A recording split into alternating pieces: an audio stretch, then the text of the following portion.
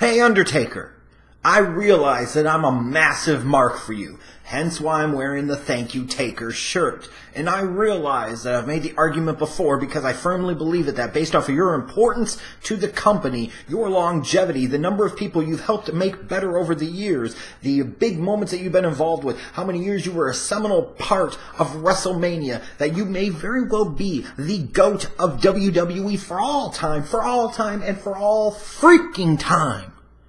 But I also know that there comes a point in time where all good things must come to an end. And sometimes we don't want to face that reality. Sometimes we do not want to believe that to be true. But it is true. And I know for years I've been kicking that can down the road of saying, it's Undertaker. I want to see him again. I want to see you again. I want to see you again. I want to see you again. But ultimately we have reached that point where I need to see you no longer. You have done so much for that company over the past 2.5 decades that there is nothing more for you to give. And more importantly, there is nothing really good that you are going to give us as fans, specifically if you choose to wrestle once again at WrestleMania. Look, I understand. You truly love the WWE. You truly love the wrestling business. You have sacrificed so much for that company, for that business, for so many decades. You've given your body, you've given your life, you've given marriages, you've given everything to it. And for that, believe me, I and many, many millions of other wrestling fans around the world thank you.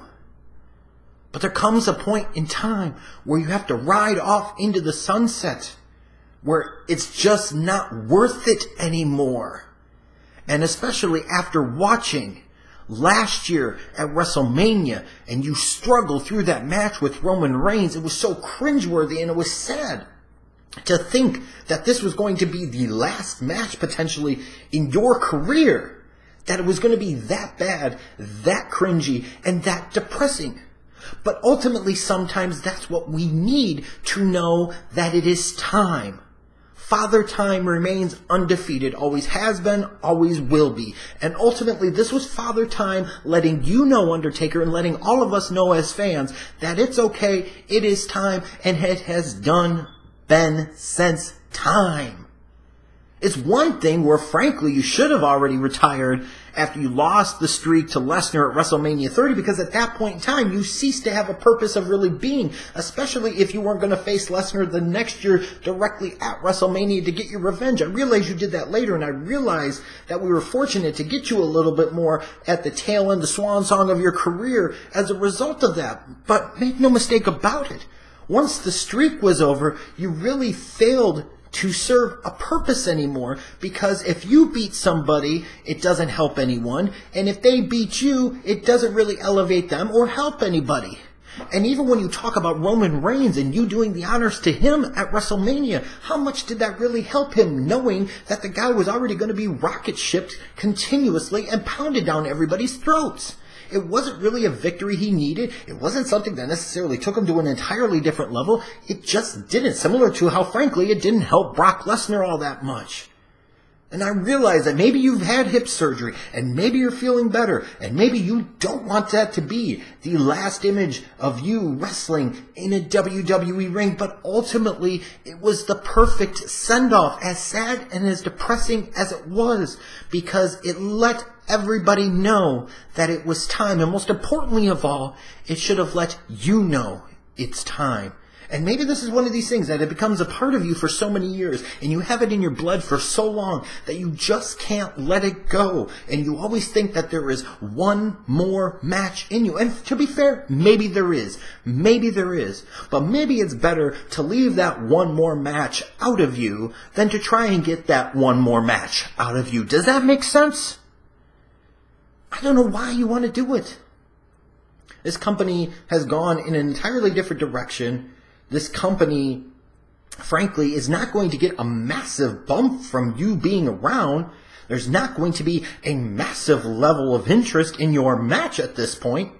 because you have now lost not once but twice at WrestleMania. It doesn't matter who your opponent is, up to and including John Cena. It is too little and way too damn late. And I don't know if it's based off of some of the reports a few years ago that you were having some financial troubles, that you really need the 7-figure payout that comes from working at WrestleMania. Well, hey, Undertaker, I've got a proposal for you.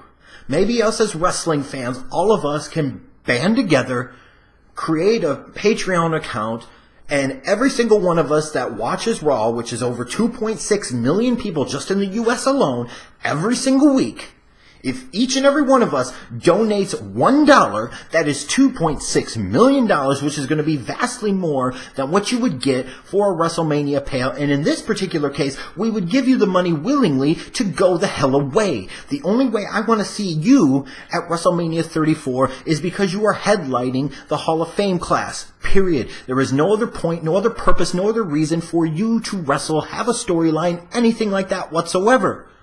The time has come and gone. It is time to move aside for your sake, for fans like me, for my sake too, because you represented so much of my life as a wrestling fan since the early 1990s. It's kind of sad and pathetic to watch you still try to hang on in 2017, 2018, like I'm still trying to pathetically hang on to those glory days gone by. So hey, Undertaker, I've got $1 for you. Stay retired. And don't come back and wrestle at WrestleMania. Period.